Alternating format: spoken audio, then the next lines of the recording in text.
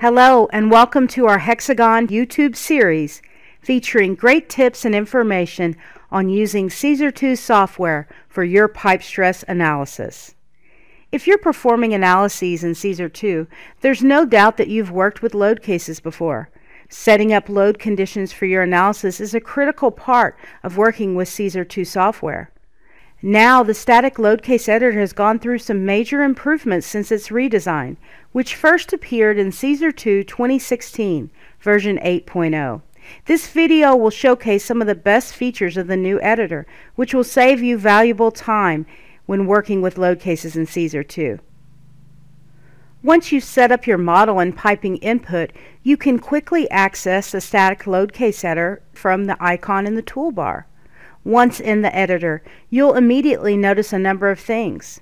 First, your load cases are listed very clearly with a load case definition, showing the primitives for each load case, but then followed by a customizable load case name, where you can give a nice description that makes sense in your business model. The window is scrollable and columns are easily resizable.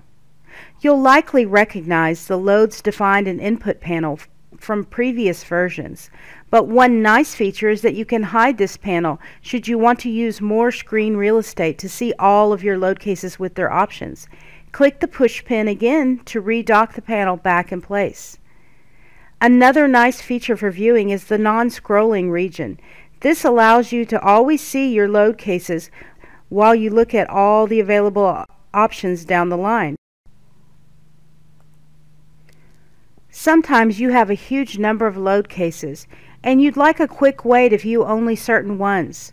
You definitely want to try out the new group and filter capabilities in the static load case editor. To view by a particular column, simply drag the column heading to the grouped by bar immediately above your list of load cases. As soon as you release the heading, the software will then group all of your load cases by that column heading. Notice here we've grouped by the stress type, and the display shows all the load cases now grouped by type. Now, this isn't confined to grouping by one column. Let's say I wanted to first group by stress type, and then I also wanted to group by the output type. I would now drag the output type column heading into my group by bar, and the software immediately first sorts by stress type and then sorts by output type. Use this capability to build some intelligent groupings that let you work with load cases quickly and easily. You can always click Clear Filters and Groups at the top to remove your groupings and go back to the full load case list. For each column, you can also set up some advanced filtering capabilities. Click on the filter symbol on the column heading and you'll see a dialog appears that lets you select options. Here I will filter by selecting certain load case definitions, and notice how these are the only cases you now see in the window.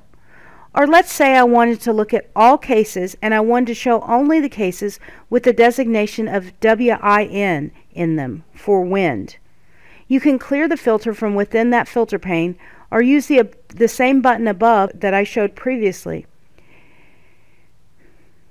Do you ever find you need to make one small change to a large number of load cases? Clicking down the list and making that change is faster with a new grid, but there's an even quicker way to do this using the new Group Edit view. Think of Group Edit as your bulk editor for load cases. From this view, you can see a list of all load cases by number and definition. Then to the right, you will see all the various load case options available. Notice how when I select and then click Control-click to select multiple load cases, certain options gray out while others are active. The active settings indicate that these load cases have the same shared settings currently and can be changed. Now, I can still change all the fields by selecting the field and choosing a new option here as well. But it's important to note that when the fields gray out when you're in the load case editor Group Edit view, it means that those have different settings currently. Here I'm going to make the output status suppressed on the selected load cases, which means I don't want to see the results of this load case in our output. Perhaps these are wind cases that are used for later combination cases, and I don't need to see the results of these cases.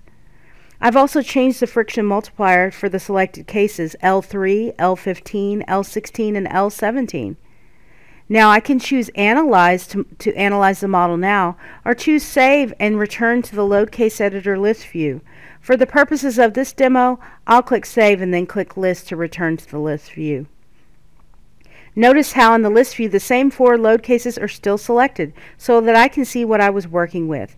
And if I scroll through those cases, you will see that the output status is set to suppress on all 4, and the friction multiplier value has changed as well. Through these powerful time-saving tools, you can now edit load cases very quickly and easily and move on to more important stress analysis tasks. Be sure to check back soon for more YouTube tips and tricks for working with Caesar 2, the world's leading pipe stress analysis software.